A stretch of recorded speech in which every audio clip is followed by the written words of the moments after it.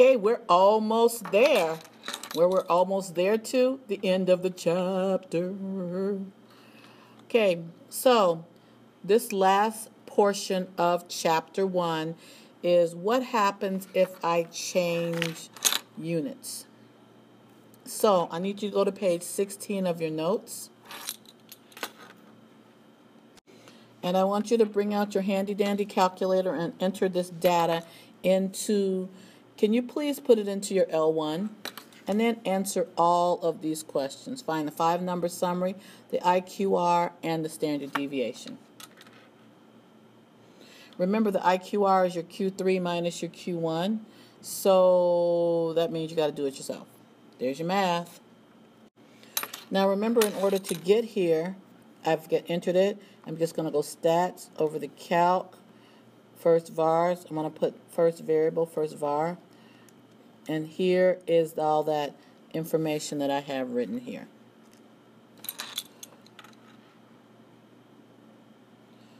No interpretation necessary because they didn't ask. Now the next thing they say here, again, I didn't mention this, I should have. These are the salaries of the Atlanta Braves in the year 2011. So they were given let's say that they were given a bonus. That each player received a bonus, because that's really important. And with them being given a bonus, they were given a bonus of $100,000. Would be nice. Now I need to recognize what's happening up here is in terms of millions. So I have to convert that 100,000 to millions to make that 0.1.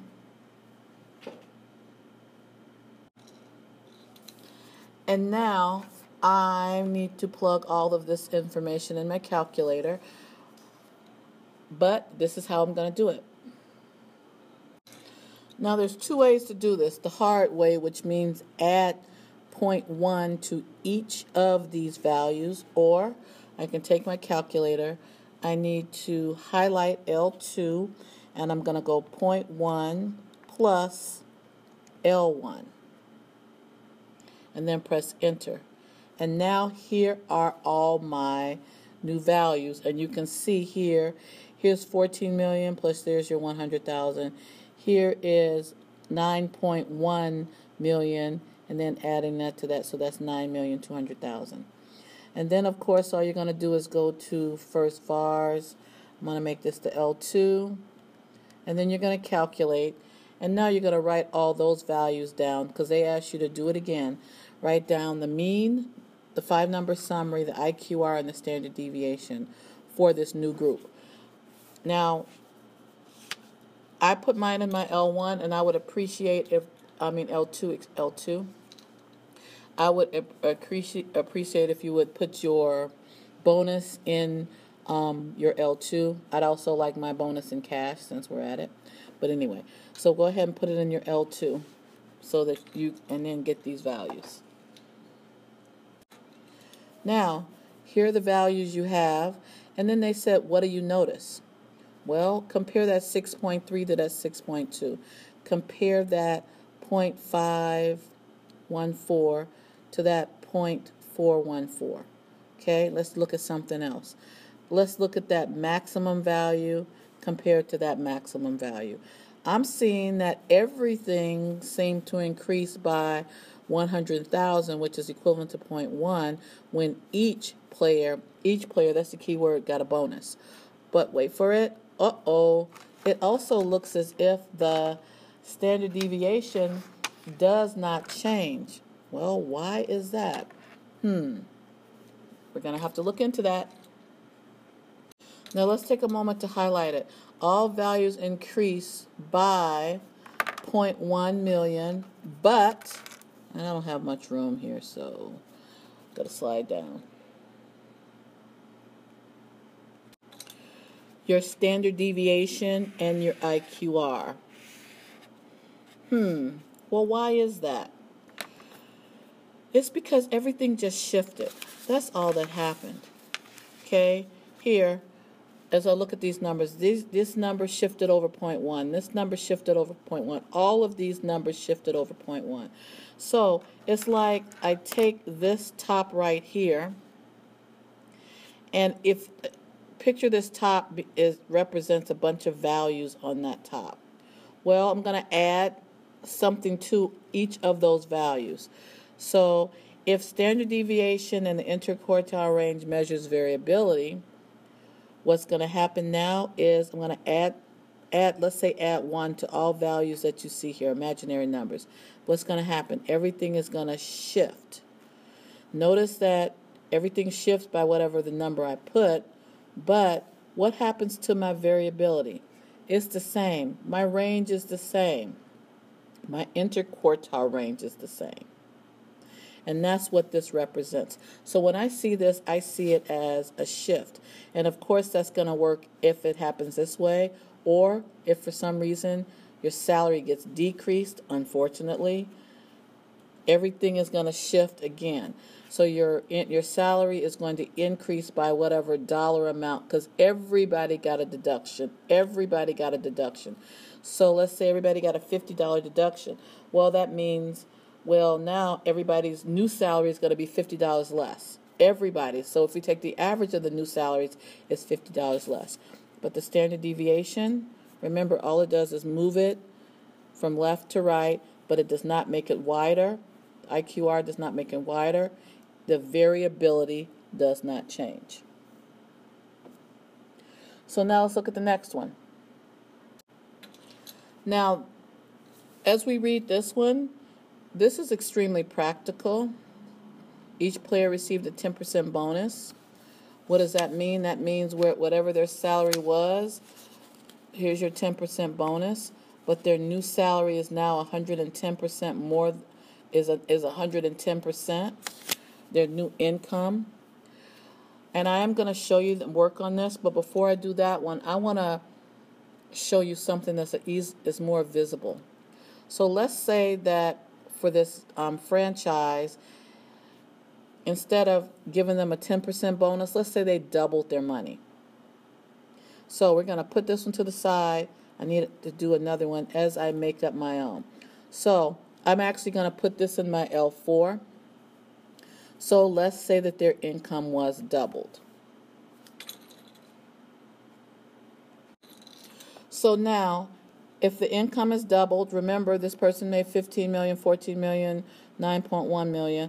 First of all, I'm going to clear out my L2 just because I want to. And for the sake of consistency, guys, just go over to your L4.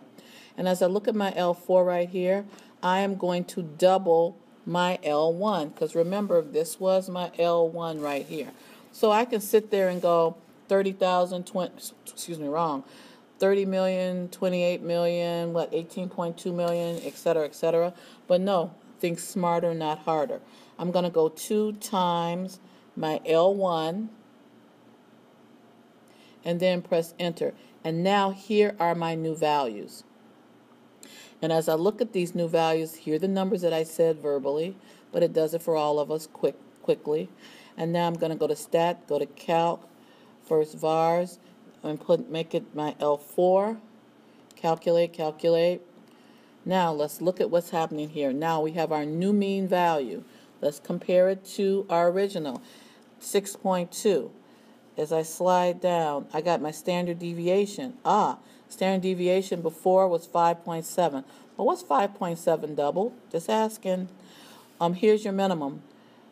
That 4 point, need to slide, there we go.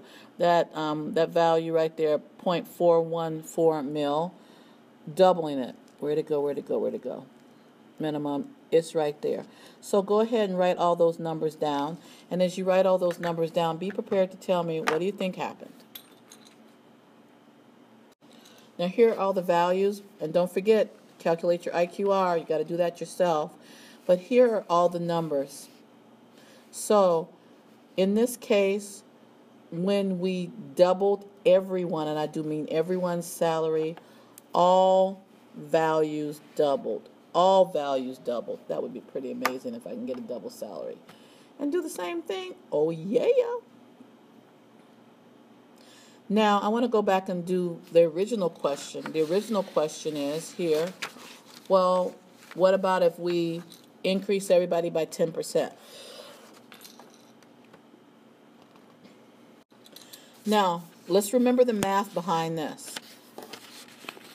Okay, I'm increasing the salary by 10%, which means your new salary is going to be 110% of what you have now, which means that you've got your original salary plus your bonus, because the 10% is only your bonus. So for those of you who are thinking, well, that doesn't make sense. Why is it 110%? Let's say you make an allowance of $50, and your parents say you're going to get a 10% increase. So let's 50 times 0.10. Does that mean that you're only going to get your new allowance is $5? No, that means you're going to get $5 more. So instead of doing it this way, you could have gone 50 times 1.10, because that includes your existing allowance plus your bonus to get the $55. That is your new allowance. So that's where that 110% comes from as I go back. Now here I'm going to go stat, put that into edit. I got it in my L3, just like I did it before. I'm doing it again now. I'm going to type in 1.10 times, again, my L1. That's what I'm comparing it to. And here is my new data. And then after I have that data, I'm going to go to stat, calc, first var, okay, and I am in my L3. And that is where all these numbers came from. And I stopped writing them down, so I'm just going to put an etc. on there.